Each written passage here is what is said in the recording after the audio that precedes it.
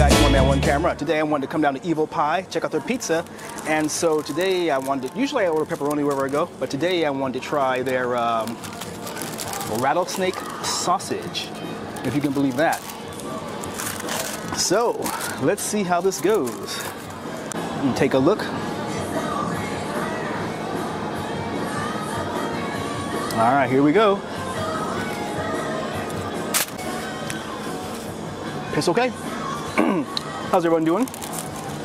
Evel Pie is kind of a staple now down here at the in the Fremont Street area. It is hot today. I'm sitting in the back area because it's kind of dark on the inside, as so many places are these days.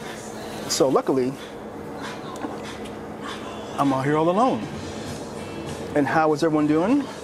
So this pizza seems to be cooked fairly well. You know, I wish there were more sausage pieces on here. I am a carnivore, you know, or omnivore. Hang on, let's see.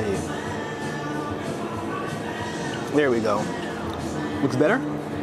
All right. Lousy dynamic range on this camera. Ooh.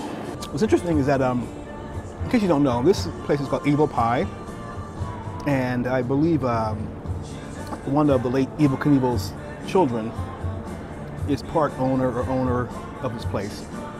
I don't know exactly how it all works, what his her percentages or whatever. I don't know. Okay, anyway, like in 1971, there's a movie called Evel Knievel with George Hamilton playing Evel Knievel.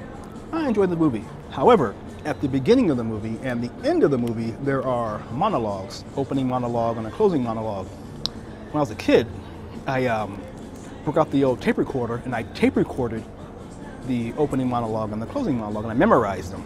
So, a while ago, going to YouTube, and I saw the movie was on YouTube. Oh, hey, all right. And so, you know, hit go, turn it on. Let me tell you something. I remembered like 75% of that monologue. I was very, very surprised at that, you know? Very, very surprised. But yeah, interesting, yeah? Yeah, I was surprised I remembered so much of it. So it's weird how the memory works, because this was a lot of years ago. And I guess maybe I played it so often, repeated it so often, it's stuck in the old noodle. You know, I should do it here, but I'm shy. Ladies and gentlemen, you have no idea how good it makes me feel to be here today. It is truly an honor to risk my life for you, an honor. Now, before I jump my motorcycle over these 19 cars and a couple of trucks, and I want you to know, there's not a Volkswagen or a Datsun in the row. Before I sail cleanly over the last truck, I want to tell you that last night a kid came up to me and said, "Mr. Knievel, I think you're crazy. That jump you're gonna try is impossible, but I already have my ticket because I want to see you splatter." That's right, that's what he said. And I told that kid last night that nothing was impossible. Now, they probably told Christopher Columbus to sail around the world was impossible, and they probably told the Wright brothers to fly was impossible, and they probably told Neil Armstrong to walk on the moon was impossible.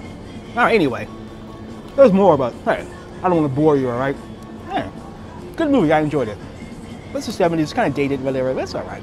Good chance, Evel Knievel with George Hamilton, it's on YouTube somewhere. So hey, if you haven't seen it, you heard it here first. So I give Evel Pie credit because they built a strong name, quality pizza, good service, good location. Give them credit. Well,